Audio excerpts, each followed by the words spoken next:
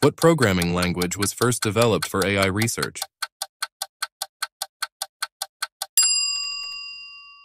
Which company was initially known as Cadabra in 1994?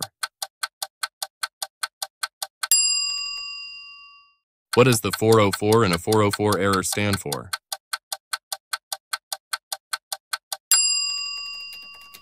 In what year was the @ symbol first used in email addresses?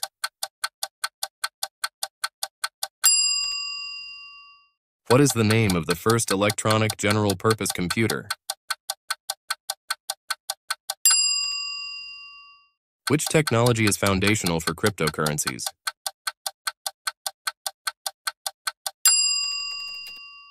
Comment how many questions you got correct and follow for more. Thanks for playing, and don't forget to like the video.